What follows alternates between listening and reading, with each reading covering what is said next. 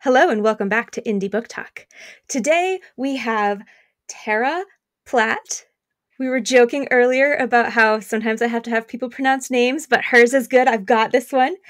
Tara is an actor. She's a writer. She's an entrepreneur. She's given a TEDx talk. She's a voiceover actor who's written about voiceover things. We're going to talk about that.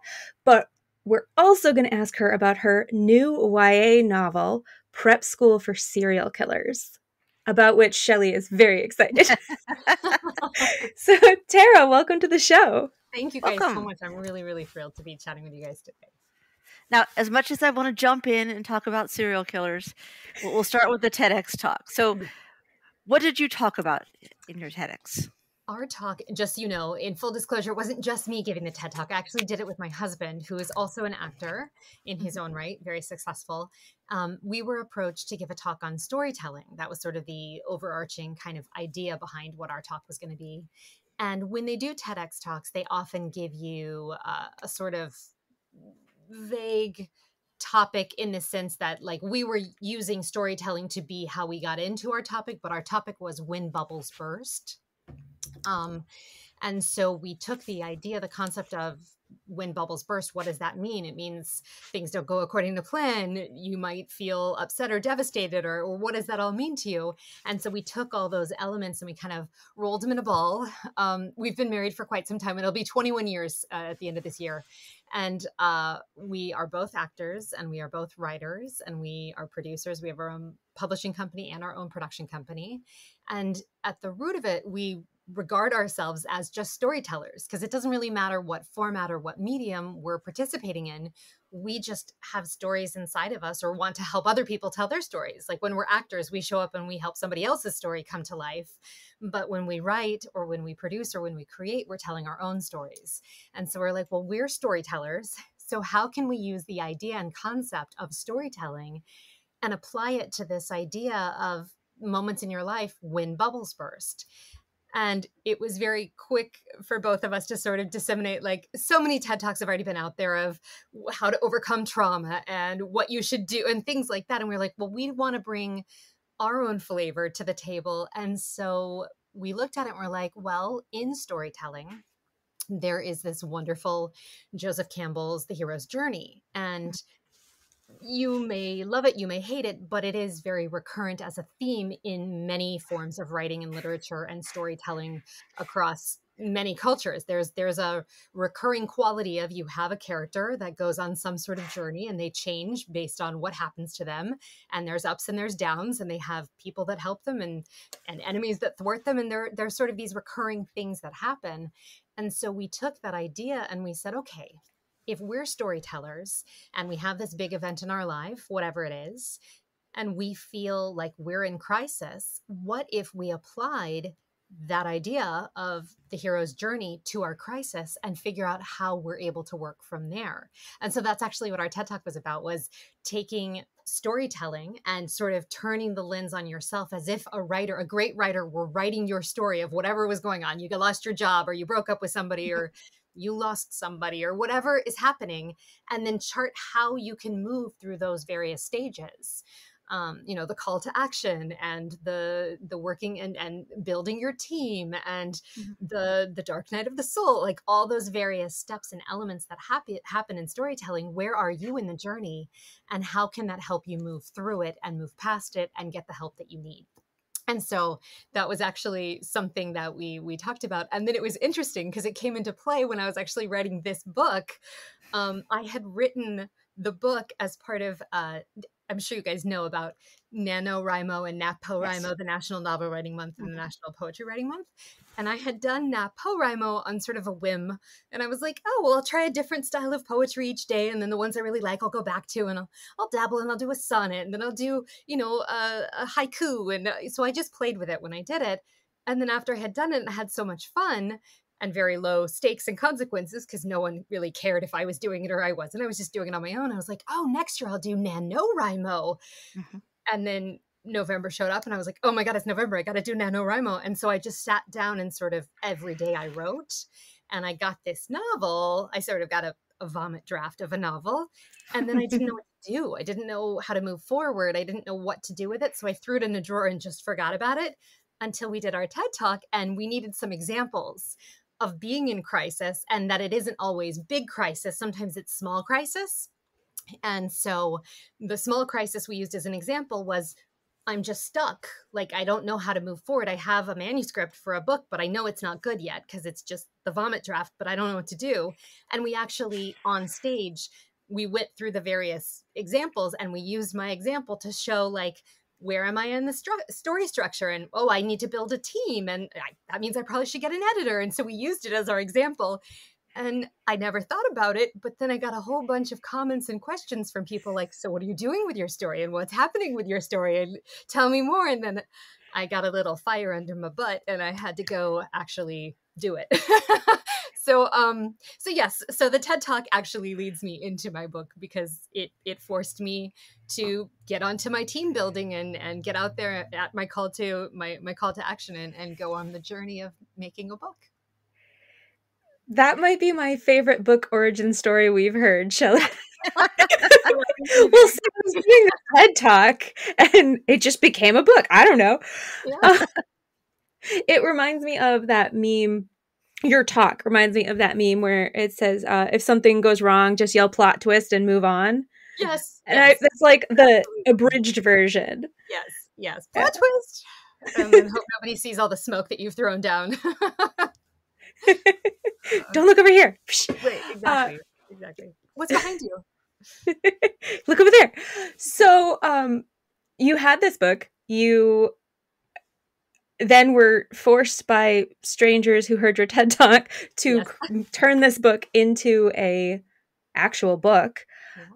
What was that process like? How did you find your way along that path? Yeah, that was really eye-opening, since I had written it without an outline and without it really any plan, and not actually thinking anyone in the world was going to read it.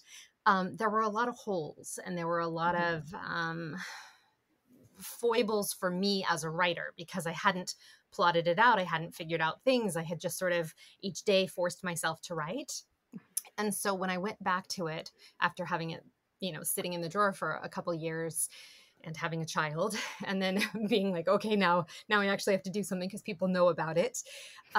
First, I just sort of like read through it and tried to figure out the pieces that I actually still liked, and where I thought the truth and the grain of the story was, because I hadn't figured that out. I was just sort of throwing words on the page with things that made me excited or interested or intrigued or curious. And then my story happens to have a mystery in it. And of course, you can't accidentally make up a mystery. Like, you have to sort of, in a way, you have to like know who done it, right? Like you can't just be like, no, I don't know who did it. As a writer, like, it's great for the audience. They don't know it's coming, but like, you better have it figured out if you're the author.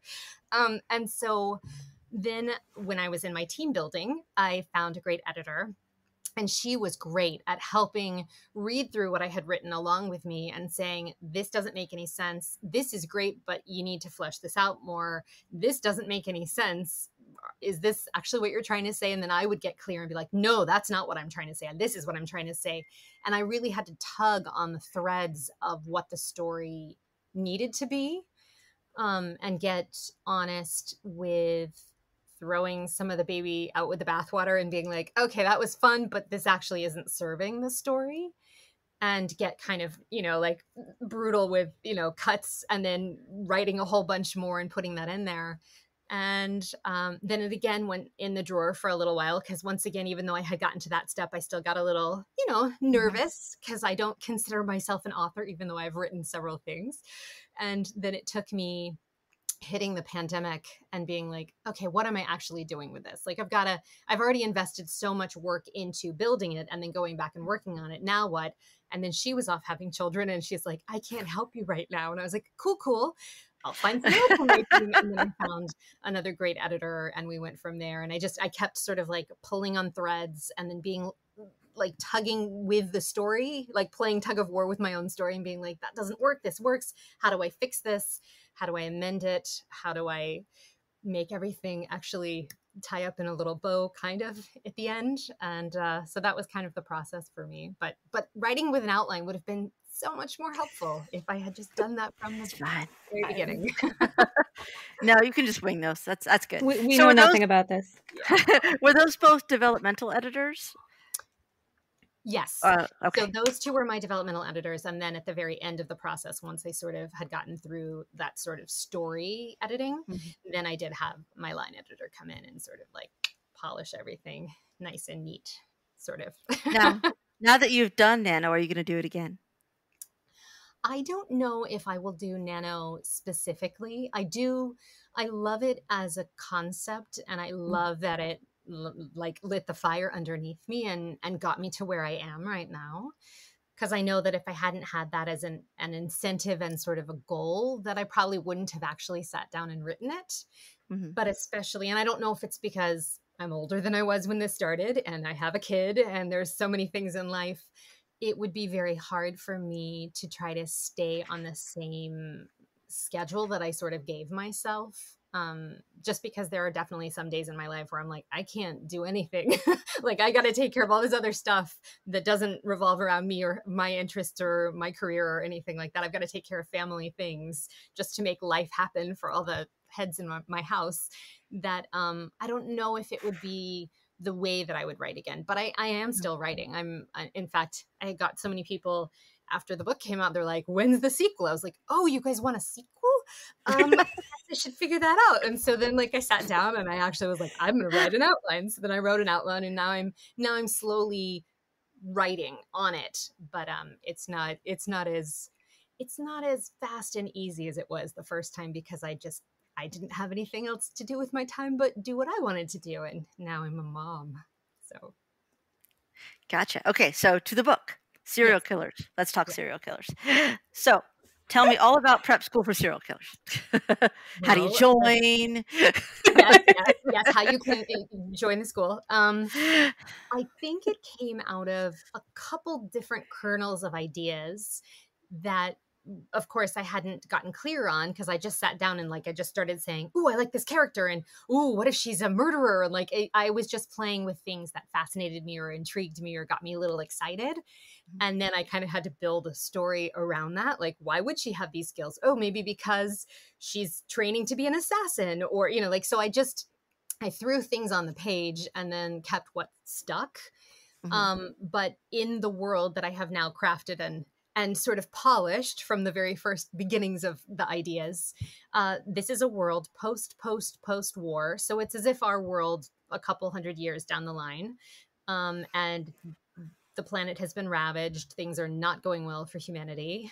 And unfortunately, the various governments that still have a hold on society don't know how to control the populace, or at least get the populace to do what they want. And so they inadvertently poison everyone with a thing that's supposed to make everyone calm and happy, but instead actually removes empathy and connectivity, therefore creating an entire society of people who fall on the behavioral scale of like psychopaths, which is why they now have schools that are training schools for these kids that test very high on the psychopathic disorder scale of showing that they would be able to kill people, because the government still wants to control them rather than them running rampant and doing what they want.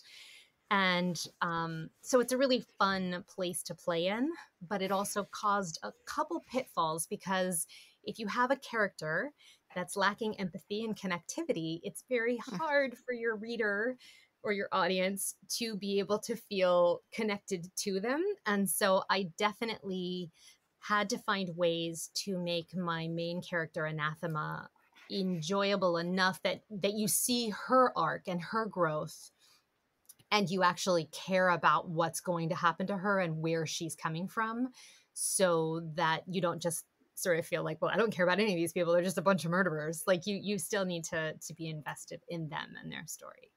Yeah, that's hard when you particularly care for the main character because of what they do. So give an example of something maybe you did to help. Yes. So when I first wrote the book, I had my entire population sort of testing on the scale and lacking empathy.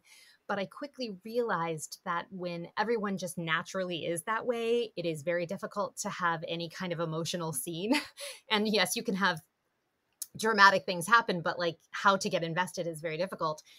So I actually had to change it a little bit in story points where, yes, this polysome had been like put into the water supply of everyone. So everyone was ingesting it, but it affected people slightly differently. And so they, at the school, at these boarding schools, which are all around the country, where they're training these kids, they are still given vitamins, which are actually various compounds of chemicals to keep them still in that place of very submissive, but very focused and very not connected or reactive. And you actually, I had to chart through the book once Anathema realizes what's going on and maybe decides to stop taking those pills, how that affects her reactions to things and observations of things and her behavior, how that changes, how she becomes, for lack of a better term, more human, like how she deals with becoming emotional, like the emotional blossoming of her character, like how that actually comes into play. You see through the cold, direct way that she relates to things at the beginning, and then how she starts to, like, what is this wetness coming from my eyes? Like, what's happening to me? Having her have those moments where she's actually starting to find her own humanity and how that feels to her and how she responds to it, her choices. That kind of reminds me of The Giver in a way. Yes. Yeah. That kind of like opening up to all of what humanity is and not being contained to just one narrow channel. Yeah. I really like that. I kind of want to read it now. Yeah. I should read it before we did this. What I will say is really interesting is, and maybe it's just me where I am in my life, but recognizing that all of us have a rainbow of colors of emotions in our bodies and our feelings. And there aren't good emotions and bad emotions. There's just a variety of them.